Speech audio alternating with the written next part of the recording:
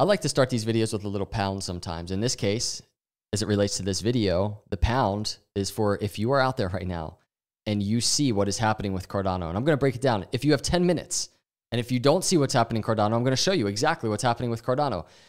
It's what has me so bullish on Cardano and the ecosystem of cryptos and projects that are launching on Cardano going into this next bull cycle. It can't become any more obvious, everybody. I'm going to show you the specific numbers within 10 minutes. So hit the subscribe, hit the like, and let's just do it.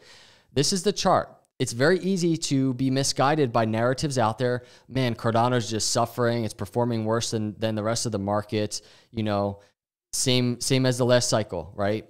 We had the same exact thing. Cardano, it just looks so done for, right? And then what happened? It absolutely exploded.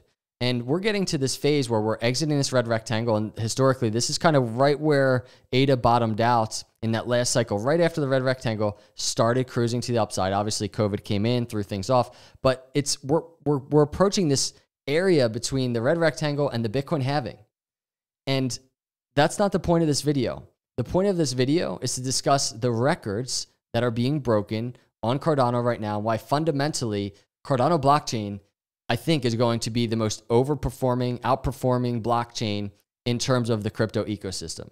Let me explain why in this video with specific numbers. I'm going to break it down right now. So this is Cardano TVL. If you look at it, $243 million doesn't seem like a lot. And let me start there by prefacing this video with this tweet from Lucid over here on X. He said, DeFi llamas playing favorites. They add Lido's liquid staking as the second largest source of TVL on Ethereum, but refuse to mention the $12 billion that is liquid staking on Cardano. Why is the best staking mechanism, which is Cardano, 12 billion liquid staking, why is that not included in the TVL? Because if it were, this wouldn't be $243 million TVL. This would be 12 billion-ish. And as he says, Cardano would be number 2 in TVL in the whole market if the liquid staking was measured. So if you just look at all chains, he's right. It would be number 2 behind Ethereum. Ethereum right now at 24 billion. Cardano's not far behind. As many people out there will say it's a ghost chain, it is behind. It's not behind at all, everybody. And the way that it's approaching the scalability, decentralization, and security problems and challenges in the crypto space, I think they have a better approach than Ethereum. Slower moving, maybe, but a better approach. And so when those fundamentals start to collide with data that is being pretty much hidden for most people, I become ultra bullish because I think if you have access to the data, it becomes obvious what's happening right now. And let's talk about that data. So if we go back to Cardano TVL, let's disregard the 12 billion. Let's make it even harder for Cardano. Cardano getting kind of this late start, I think unfairly. But let's say, okay, 243 million then. Let's throw out in the trash the 12 billion total value locked from liquid staking. Let's start at 243 million. So here we go. What I want to do is I want to start with Ethereum. If you look at Ethereum, Ethereum's all-time high TVL was around $128 billion. $128 billion. But check this out. If you go back and you look at November 2020, let's go find November 2020. It's somewhere, November 2020. That was the bull market doors being broken in crypto in general. Bitcoin bull market doors breaking. November 2020, Ethereum was 11 billion. You go a year before that. So we go all the way back to November 2019. Ethereum, 500 some million dollars. Why am I doing that? Why am I going a year before those bull market doors were broken? Well, this was DeFi coming online for the first time for Ethereum back then. And a year before those bull market doors were broken was basically, from a very similar standpoint, a year before the next bull market doors are broken for us now. So in my view, and I posted this on X the other day, I think we're around a year from this happening, this event. We're a year before there, right? Here it was last time. And a year before that, November 2019, if we can find it on the chart right around here, this is a Bitcoin chart, but for Ethereum was 500 to 600 million in total value locked a year before the bull market doors. Now for Cardano, we're a year before the bull market doors, and Cardano is not 500, 600 million. It's 243 million.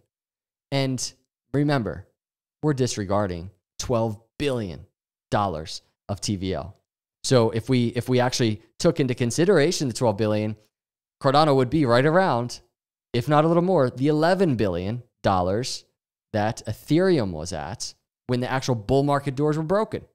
So Cardano, many people saying, is behind, and it's actually ahead. It's ahead in I think tackling key issues like security, right? Decentralization, not perfect, by the way, but I think they're ahead in those things, but maybe even in total value locked. And that's not an opinion. This isn't hopium of any sort. This is just data. But even still, let's say we're at 243 million a year before the bull market doors break, right? Ethereum was 500 to 600 million.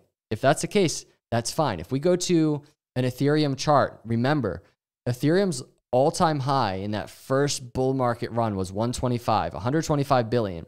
And if we look at a Cardano chart, it was 93 billion, right? So Ethereum in its first kind of main bull market outperformed Cardano in its first major bull market, right? 93 billion versus 100 and some billion. But either way, Cardano is a little bit behind. Now, if we look at what Ethereum did in its first DeFi bull market, 546 billion, I think we can still just fairly say, okay, well, what if Cardano underperforms 500 some billion and we're hitting maybe 350 billion, right? That's a $10 ADA. Now, if we're hitting a $10 ADA and total value locked, as I do this video, if we include TVL, like governance tokens staked in the protocol, right now is around 841 million.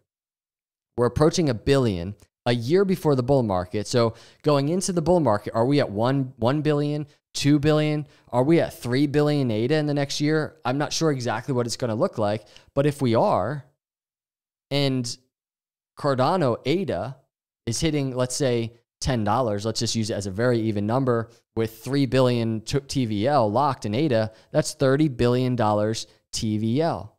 And remember, we're not even including the liquid staking.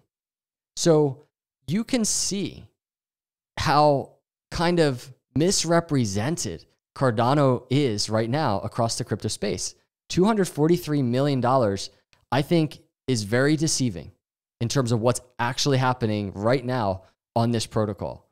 And because the fact that things like the staking mechanism and the innovation behind it are being ignored, it makes it so much more bullish for me, because it does, in a sense, bother me like that the data is not really too accurate in terms of how they're approaching data with other protocols. It bothers me a little bit, but at the same time, I'm kind of like, I feel a little grateful that I see this data for what it is, and I realize this data for what it is.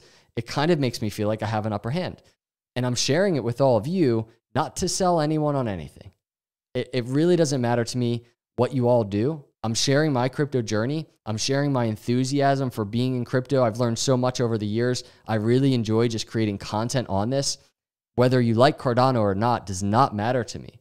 But I think sharing the data and just pulling out the data and really revealing it for what it is, I think can be so powerful in terms of preparing for the next crypto cycle. Not even in just relation with ADA, but just in the whole crypto space.